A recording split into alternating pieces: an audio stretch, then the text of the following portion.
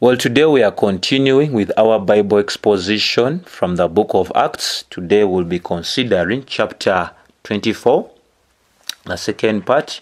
That is in chapter 24, the second part from verses 10 to verses 21. And as always, I'll begin by reading for us the verse and then I explain the verse. So Paul's defense before Felix. Bible says in verses 10, "And when the governor had nodded to him to speak, Paul replied, knowing that for many years you have been a judge over this nation, I cheerfully make my defense." So the first thing for us to consider is to refresh our minds with the first exposition we did in chapter 24. Of course, in the first exposition, we saw Tertullus' speech against Paul and how he laid many false charges against the apostle. However, he ended by saying he wanted the governor to examine Paul so that he may also be able to realize that everything they had said about Paul were indeed true. So in verses 10, we see that when the governor had nodded to him to speak, Paul replied, saying, "Knowing that for many years you have been a judge over this nation, I cheerfully make my defense." You see, well articulated, but the first thing for us to understand is to understand this person, this governor that is called Felix. We know that he was a Roman governor of Judea who was maintained in the same office between 6 to 7 years until Nero recalled him to Rome. However, the other thing for us that we can know about Felix is that he was an oppressive ruler who had 3 wives, but his famous wife was a Jewish woman that was known as Drusilla. So, dealing with the verse before us, we see Paul responded to all the charges that were brought against him after Felix had signaled to him or had nodded or alerted him. And because Paul was a Roman citizen, he had the right to reply to his actual accusers, for the Roman law condemned no man unheard. It's why actually Paul was given the opportunity before execution that he should be able to say something of all that was falsely said against him. The second observation that we still see here in verses 10 is Paul's cheerful defense that he makes. Of course, we know very much well that 1 Peter 3:15 tells us to always be ready to give a defense with all respect for the reason as to why we believe what we believe. And Jude 1:3 is also very clear that we need to contend for the faith that was once given to the saints. So one thing that you see here is that Paul's cheerful defense was based on the fact that since Felix had lived for long in Judea, he was familiar with the state of affairs in Judea, so he would judge impartially. That's what Paul hoped for, because in our last exposition, we made it very clear that a judge ought to discern between truth and falsehood. So Paul, using the experience that Felix had obtained for a number of years, he was actually doing work in Judea. He knew that if he could carefully listen to him, he would actually make a clear judgment. So, but Paul did not, by flattering words, declare that which was not true, as we will basically continue to see. In verses 11, you can verify that it is not more than 12 days since I went up to Jerusalem. Since I went up to worship in Jerusalem. So the thing is that Paul denied the charges of actually sedition, because it was only 12 days since he came to Jerusalem to keep the feast of Pentecost at the temple, and he indeed incited no one. We all remember very much well from Acts chapter 21, was peaceable and actually orderly citizen. So he actually makes it very clear before Felix that you can verify, because if he has been told to examine, he tells him verify that it was not more than 12 days since I went up to worship in Jerusalem. So in other words, is debunking all the false accusation of him stirring up the riots in Jerusalem. Verses 12, and they did not find me disputing with anyone or stirring up a crowd, either in the temple or in the synagogues, in the synagogues or in the city, to which we can still verify that in this, Paul is explaining the reason as to why he had gone to Jerusalem wasn't to stir up the crowd, but he had gone there to worship. He had gone there to worship.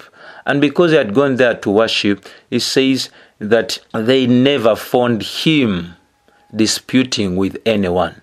For a peaceful purpose of devotion, not to produce riot or disorder. That was the reason as to why he was in Jerusalem. He was there for a peaceful purpose of devotion, not to produce riot or disorder. So he also felt for his suffering.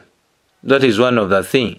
The second thing is that he also felt for his suffering brothers at Jerusalem, so he had brought them some relief funds, as we remember from Acts chapter 21, Acts chapter 22, and later in this chapter you can indeed see in verses 17, he talks about it. He says, now after several years I came to bring alms to my nation and to present offerings. So the man is saying that there were two reasons as to why he came up to worship. He came to Jerusalem. First was to actually carry out a peaceful actually devotion, devotion, not to produce the riot and disorder. And then the second thing was to bring some relief funds to his brethren that were in Jerusalem. And then the other thing that you can indeed also see in verse 13, he says, neither can they prove to you what they now bring up against me. Paul was very clear. Paul challenged actually the governor, challenged his accusers before the governor to present the proof of the charges they had brought up against him. Number one charge, stirring up the crowd. Number two, about the profaning of the temple, which they accused him, as we also from actually verses 5 over Acts chapter 24. So before the governor, without hiding anything, it's broad daylight, everyone is listening. He challenges his accusers to bring the proof of him stirring up the crowds, to bring the proof of him profaning the temple. In verses 14, that's the thing that we are always to be armed with, the truth, the truth, the truth, the truth. For the scripture says that as we continue in the Lord's teaching, we shall know the truth, and the truth shall set us free. John 8:32. Verses 14 says now in Acts 24, but this I confess to you, to who? To Felix, that according to the way which they call a sect, I worship the God of our fathers, believing everything laid down by the law and written in the prophets. So now, verses 14 is very crucial to us, that he responds also to their third charge of him being a ringleader of the sect of the Nazarenes, to which he never actually denied, but he also proved that Christianity was not a deviation from Judaism, but a fulfillment of it. But a fulfillment of it, as we can all actually attest to it from actually still Romans chapter 3 verses 21. It speaks of this same reality. And then when you also consider Romans chapter 28 and the verses 23, Paul shows one simple reality. I confess to you that according to the way which they call a sect, I worship the God of our fathers, believing everything laid down by the law and written in the prophets. The thing is, what did they believe that he didn't believe? In other words, they believed less of that which was laid down by the law and written in the prophets. Their accusation against him was because they believed less of that was laid down by the law and written in the prophets. So They were taking issue with an individual that believed more of that which was written, and their case which was written to which they never did. We need to understand that Paul, being a Pharisee of the Pharisee, he knew his Torah very well, and he knew the prophets very well. Here they could not beat him hands down. It's why with all confidence he says, I confess to you that according to the way which they call a sect, I worship God of our fathers, believing everything. Meaning they were not believing everything. If they were believing everything that was laid down by the law and written in the prophets, there wouldn't have been a case for them with Paul. Verses 15. Having a hope in God, which these men themselves accept in their face, that there will be a resurrection of both the just and the unjust. Now we are able now to see here that the Pharisee group that Paul belonged to before he was converted, they were the ones that were after him. The Pharisees were near to the truth, but though they were near to the truth, they were deniers of the truth they were near to. And so the Bible says, he says, having hope in God, which these men themselves accept, that there will be a resurrection of both the just and the unjust. So these guys were these Pharisees that were near the truth, they were part of his accusers. And at one time, they defended and protected him. In Acts chapter 23, verses 6 to 9, they protected and defended him. But you have to remember, if they cannot refute what you are saying, they will attack you for saying it. It's what is happening here. These Pharisees could not refute this reality that God will judge both the living and the dead, and there is also the resurrection of the just and the unjust. That they could not deny. But they were now attacking him for saying what he was saying. The just and the unjust here in context, the scriptures are very clear, will rise again on the last day. Matthew 25:32 concretizes on the same reality. John chapter 5 verses 28 to 29 also concretizes on the same reality. And the judge of all these that are just and unjust is already set, Acts chapter 17 verses 30 to 32. So this was foretold by Daniel also, that you know what? The day is coming when all the just and the unjust will be raised, and they will all stand before God to give accountability for their lives. So they could not deny the things because Daniel was one of the prophets that they believed in. And so, but the case is, why are you reminding us of these realities? Of course, we know the build up to all of this is when he said that him being an apostle was commissioned to go to the Gentiles, and they never wanted to hear anything concerning the Gentiles. Hence the persecution began, the accusations and many false things that were levied against him, they all came. However, still in this point that he makes very clear, even to our accusers, they need to know, amidst their accusation of us, they should know that if they win us on this side of heaven, they will not win us the other side after crossing. The just one is watching, and they themselves that are laying false accusations about God's servants, they should stand warned that a day is coming when they will stand before the supreme judge of all men, both the just and the unjust. In other words, Paul had committed his case before God, who judges all men. 16. So I always take pains to have a clear conscience towards both God and man. Now, here is something very important. Paul actually speaks of something here that is very important. He wanted to stand clear before God, and he also wanted to stand clear before man. After he had mentioned the resurrection of both the just and the unjust, he went ahead to explain how he did everything possible. You see the verse? It says, so I always take pains to have clear conscience.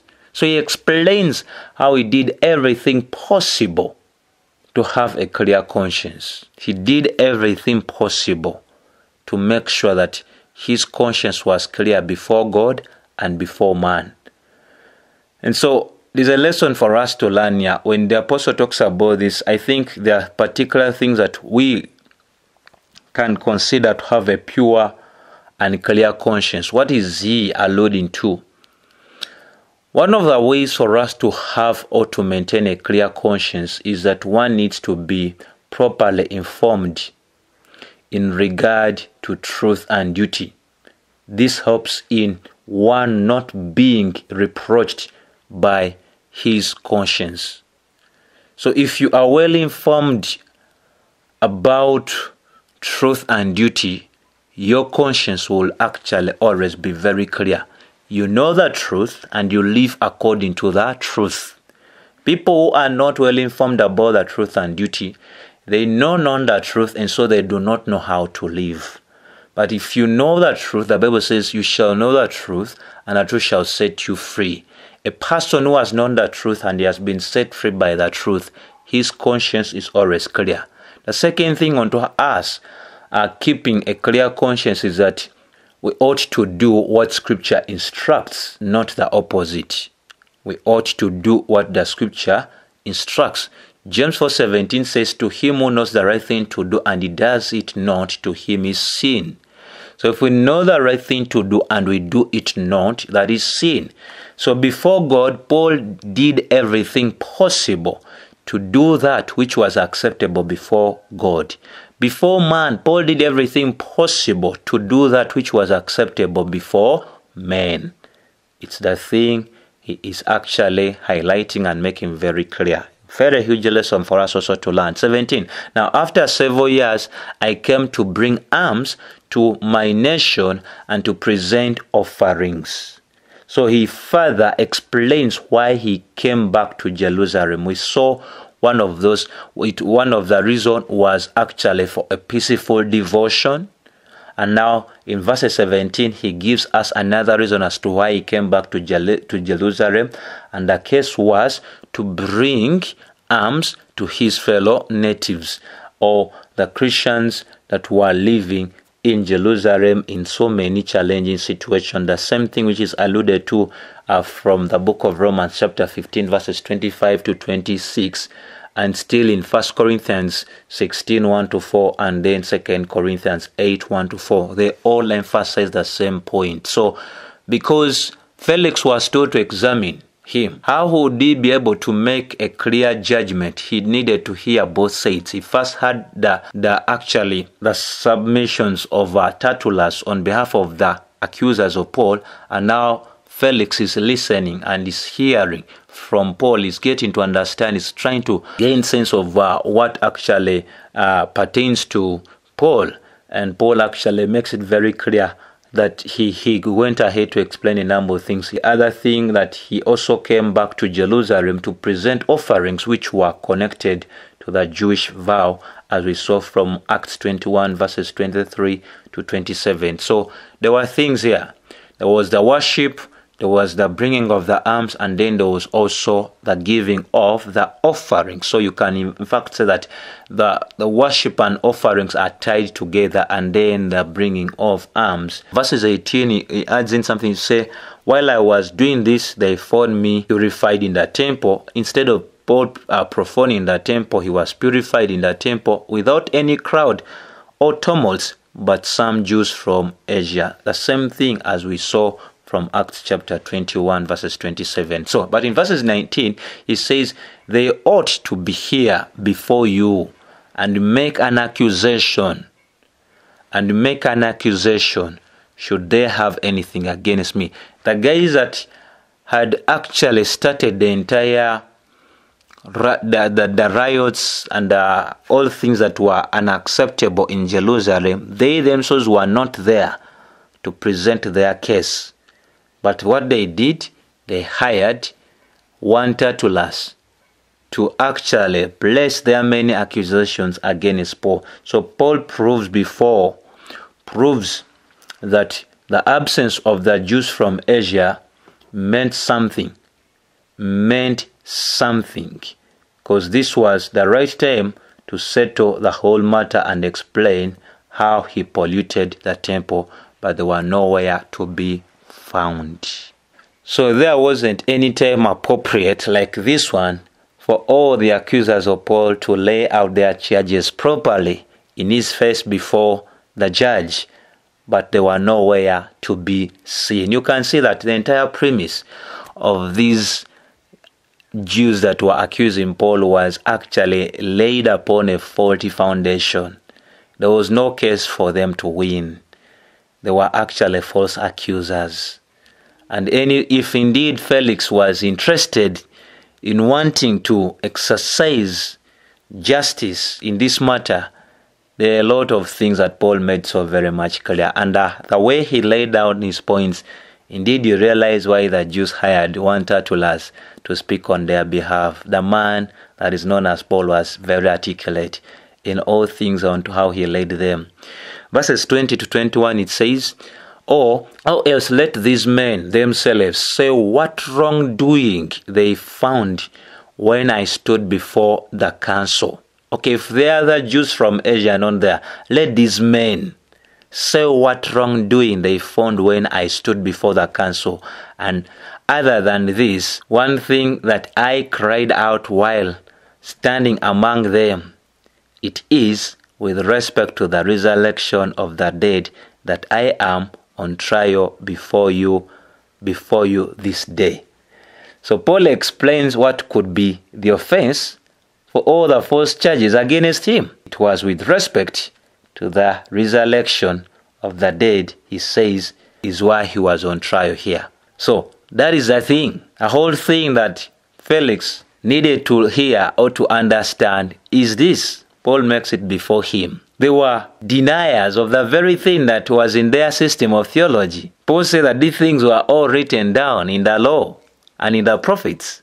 But the fact that they were deniers of the very thing that was in their system of theology, he says, is why now I am trial before you, sir. So if this sir is interested in exercising the rule of law and all that, Paul had given him enough information for him to execute the matter in a way that would not involve any biasness. Everything was clearly articulated. And I'm telling you, whenever you are standing for the truth, and you know that what you're speaking is the truth, it's your actually accusers that will be shivering. It's they that will be uncomfortable. But as for you, you confidently know what the scriptures say. You know the exegetical meaning of the text. It's one thing I want to encourage you guys. And if any person does not understand the exegetical meaning of the text and is trying to impose his mind on the text, therefore the clear meaning of the text will be your vindicator, because God himself will be speaking through that very text. And the way we see, that's how the defense went before Felix. And there are many other things that we need also to consider as far as the response of Felix as pertaining to this, as we shall see in our next exposition, when actually we see Felix himself having some challenges in responding to all that he had from the apostle. So, Lord willing, we shall pick it here to learn more and to consider more as far as what is it that Felix began actually lay on both sides. But this is also a caution to all leaders. In exercising justice, we don't need to be biased. Even if one man is against many, or many against one, it's important that we defend both sides. If the one side which is of the many is the truth, you stand with that. If one side which is represented by one, if it is the one on the truth, you stand with that. But the thing of people using the language of democracy, and they fail into looking into the issue, and they say because of democracy, I'm telling you, there's a lot of wrong things about it. So Lord willing, we'll pick it from here, and then we learn more from verses 22 and the following verses as far as what was the response of Felix after all that Paul laid before him.